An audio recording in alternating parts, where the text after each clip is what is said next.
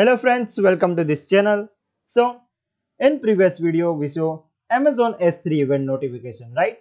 And now in this video we will discuss about Amazon Athena. So without any further ado, let's get start the session. Okay, so let's talk about Amazon Athena. Amazon Athena is a serverless query service to perform analytics against your objects stored in Amazon S3. So the idea is that you would use the SQL query language to create these files, but you don't need to load them. They just need to be in S3 and Athena will do the rest. So this file can be formatted in different ways such as like CSV, JSON, ORC, Avro and Parquet. And the Athena is built on the Presto engine if you must know. Now, how does it work? So, users will load data into Amazon S3 and then Amazon Athena will be used to query and analyze the data. Very simple. And then if you wanted to, you could have some reporting on top of Athena, such as using Amazon QuickSight. Now, the pricing for Athena is around $5 per terabyte of data scale. And if you use compressed or data store in a columnar fashion, then you are going to have cost saving because there is less scan of the data being made. So the use cases of Athena are multiple, but anytime you see business intelligence, analytics or reporting or to analyze flow logs in VPC or ELB logs or CloudTrail logs or platform logs, all this kind of logs in AWS, then Athena is going to be really good option. So from an exam perspective, whenever you see serverless analyzed data in S3 use SQL, then think Amazon Athena. That's it for this theory part. Now let's go to Amazon Management Console and see how it's work. Okay, so as you can see, this is my Amazon Management Console, and now let's use the Athena service to query our data in Amazon S3 using the SQL query language. So we are getting into Athena, and as you can see, this is the new editor. And so before you run your first query, you need to set up a query result location in Amazon S3. So let's click on view setting and then manage. And then here we need to specify a location of query result. So what I have to do is to go into my Amazon S3 console, create a bucket, and I will call this one as demo Athena 2022 and US East 1, and that should be unique. And then we will create this bucket. Right now the bucket is created. I can click on view details. Here is my bucket and I can just copy the bucket name right here, and I'm going to just enter s3 colon / and then my bucket name. So just click on save, and now my query result location is going to be in this S3 buckets. So now that we have done this,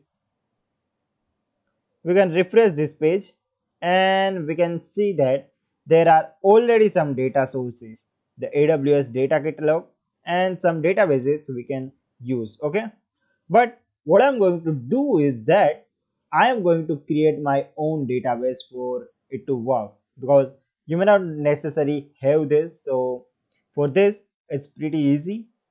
We are going to create our S3 access log in Amazon S3.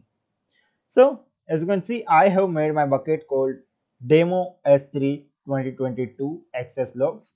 So what I have to do now is to actually create a database and create this table that will present the data object in here. So how to do so? Well, let's go into our code, and the first line we have under S3 events, Athena S3 access log SQL is to create this database. So we will paste this in and create database and then click on run, and this creates a database successfully.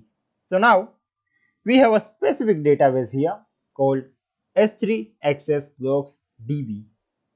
Next, we need to create an external table that represents the bucket logs. So let me copy and paste this. And the question is, how did I get this? Well, if you type Athena S3 access log on the internet, you will have a link, and this link will actually give you the query units you do to create this proper access log. So the one thing I have to change is under the location, we have to change the target bucket name and the prefix. Well, it turns out that my properties will give me this, so I will copy this S3 URL which has the bucket name and the prefix, so I will paste this in right here and we are good to go. Now let's run this, and now the query is successful. So now under this database we see there is a table called my buckets logs with a bunch of columns, right?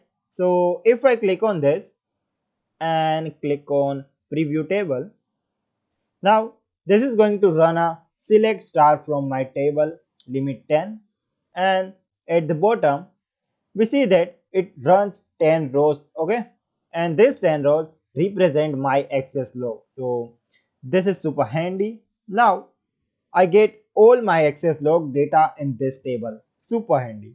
So this is just sketching this surface, because using Athena we can run some more interesting type of queries. So as you can see right now, we have done nothing, we did not provision database, this is all serverless, okay.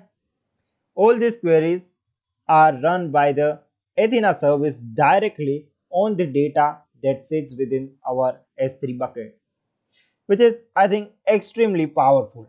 So in this query, we are going to say we want to get the request URI operation and the HTTP status, count star to count how many from this table, and we are going to do a group by.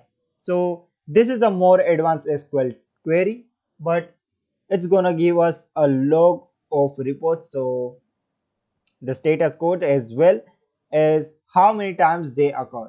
So we can see, for example, that get one and a head and so on. So this could help us, for example, do a report into if visioning what type of queries or what type of requests do not happen or do not succeed on our bucket, right? And one last, for example, we saw that there were a few 403 errors. So it can say, hey, this is when it's unauthorized, this is very fishy, either someone is not authorized to do something and cool, we want to know who and why.